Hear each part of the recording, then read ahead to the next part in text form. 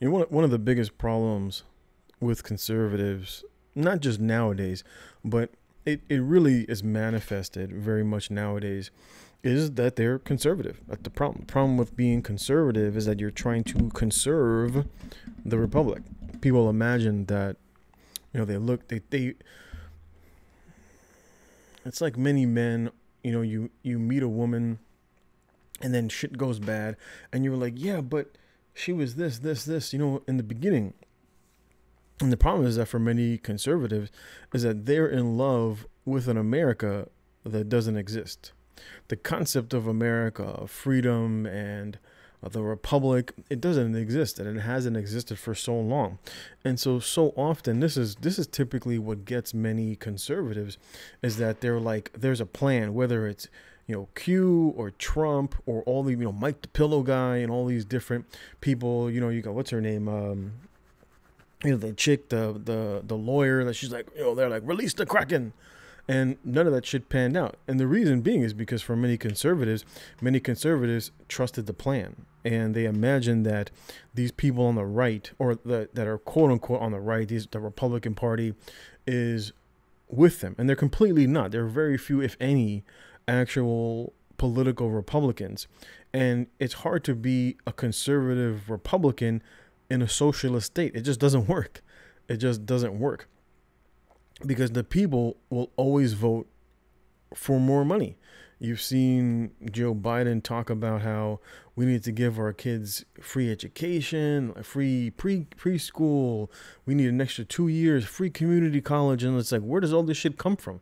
What is all this free that you are referring to? And people are like, yeah, that's a fantastic idea. Free education, free healthcare, free retirement. You should give us free housing. I don't want to go to work because I'm going to catch a cold. Give me free money. And it's like, how do you exist as a conservative Republican in a system where everybody just wants shit for free? Like, it just doesn't happen. Who's going to vote for you? Who's going to vote for the guy that says, you know what, we need to cut spending, we need to cut Medicare, we need to cut all these free programs? They're going to look at you like, I ain't voting for that guy.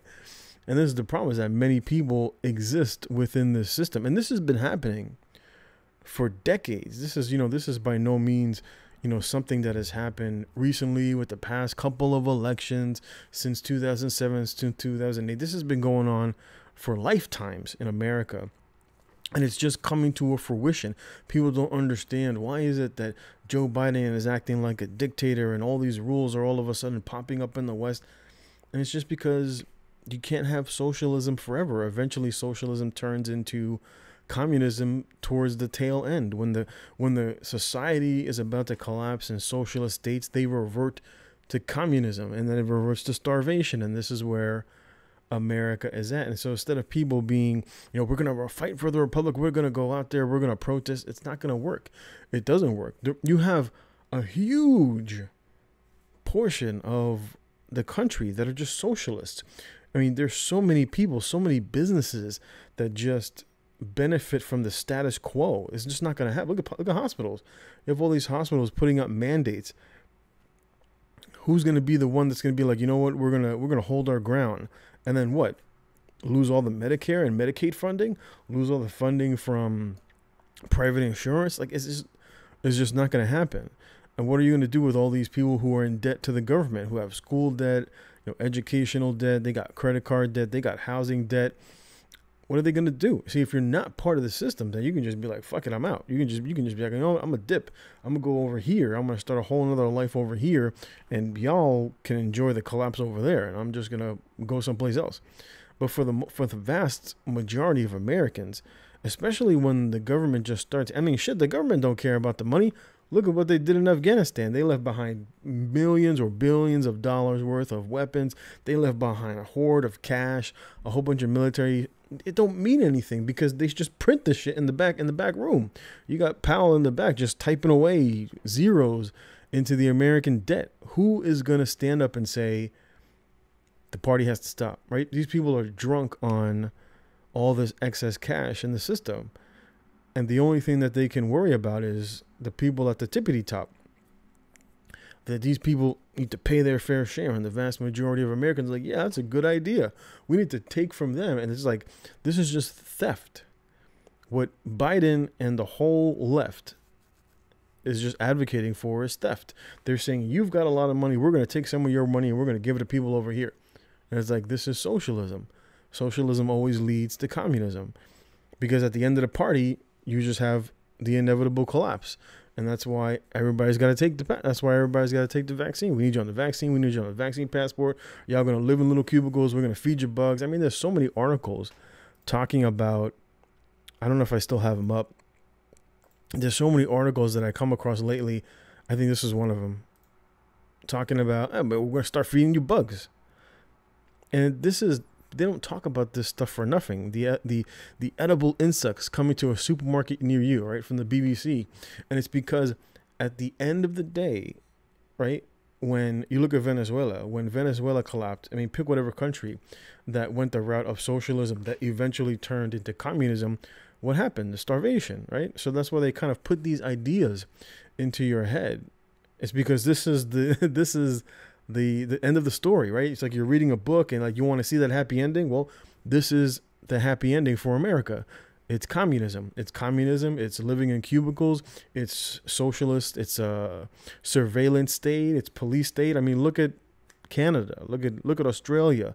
Look at Europe. Look at the UK. Look at all these different countries. We got one COVID case. We got shut it all down. Like, what? That just don't even make sense, because it has nothing to do with the disease. It has everything to do with, this is the tail end of an economic collapse of an entire society. And so all this shit doesn't just completely collapse in on the elites, because the elites know what happens at the end of the day is the French Revolution. That's what happens when this whole shit collapses. And people are like, wait, where's my welfare? Where's my social security check? What do you mean that there's no money? Well, they're going to come for them. And they know that. And this is their plan. The Great Reset. This is the plan. We're going to feed y'all bugs. You're going to live in a cubicle, that house that you own. You're not going to own it. You won't own anything, but you'll be happy. At least that's what they tell you. Because they're going to own everything and they're going to control everything. And this is what you are watching. This is the outcome of socialism. A lot of people just don't understand. I see so many articles like this, and it's just like, it's so weird. You see, I mean, the amount of food shortage articles are astounding, talking about the amount of people that are starving has increased by, the tens of millions of people. And Americans are sitting here with 80% overweight and a 40% obesity rate, talking about we want our fair share. And it's just like, what? But this is what happens. I mean, when you look at the grand scheme of things, you look at the whole planet. I'm not just talking about just America in terms of these people at the tippity top need to pay their fair share. Americans consume more than many countries combined. I mean, just in oil alone, America consumes 20% of all of the oil in the whole globe. It's like, how is that your fair share for a country of only 330 million? And so this is the route. The shortages is just to get you used to the shortages. The increase in prices is just to get you used. That's what they can't just flip the script and be like, all right, your standard of living just fell 30%.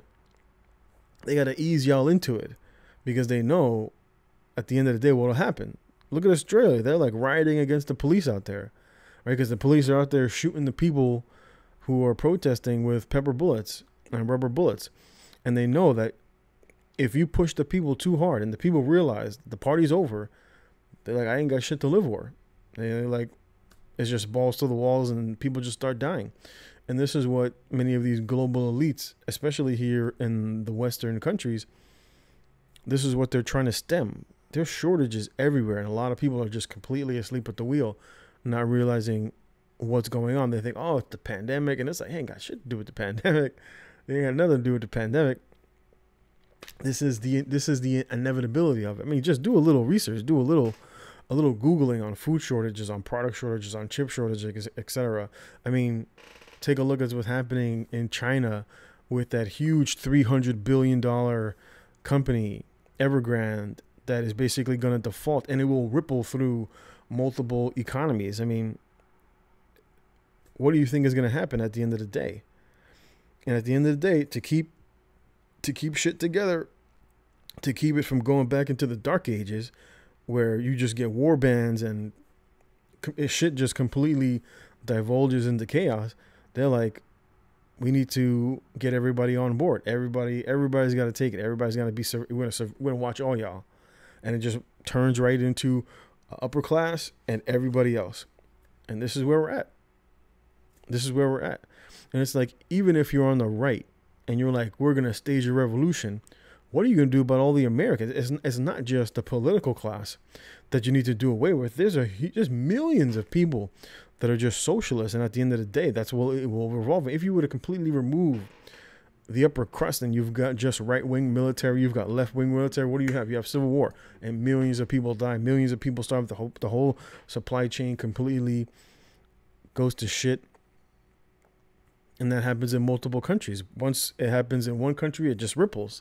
It's just a domino effect because other people will see what's going on and they get that shit in their head. That's why you don't see none of these protests on TV of what's going on in Europe or in France, in the UK, in Australia. You don't see any of these riotings where the people are pushing back against the police because they don't want you to get that shit in your head. But this is where we're at. This is basically where we're at. I'm interested to see how it all ends, but I want to see it. I want to see it from afar. I don't want a front row seat of the end.